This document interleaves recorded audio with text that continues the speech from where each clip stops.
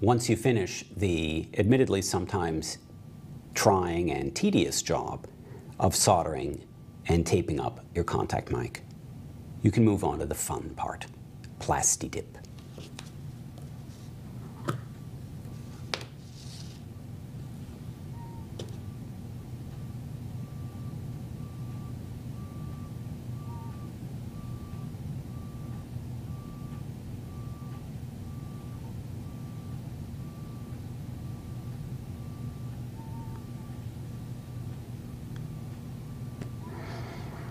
Let it dry for several hours.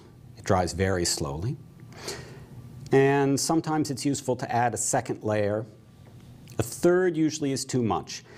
The first 2 layers tends to deaden the ping that many contact mics have in the upper mid-range frequency.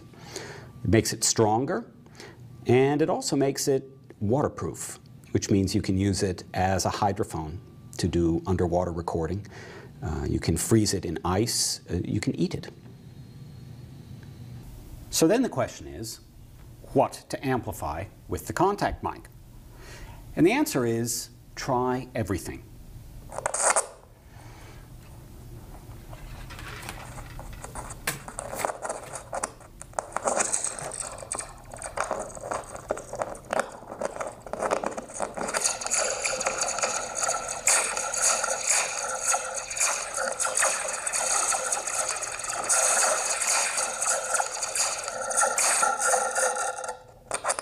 That was a gift from David Tudor and John Cage.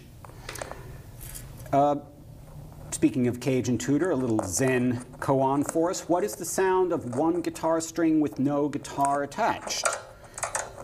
And the answer is rather unexpectedly low.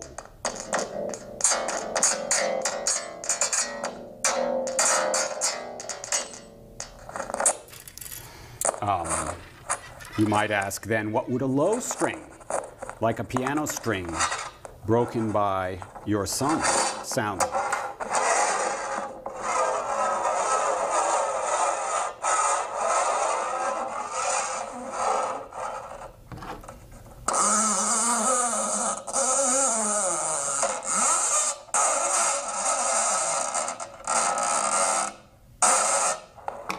So, those of you who are employed in the Foley industry will immediately recognize what a powerful tool this could be. Brontosaurus, rat working at wall, who knows?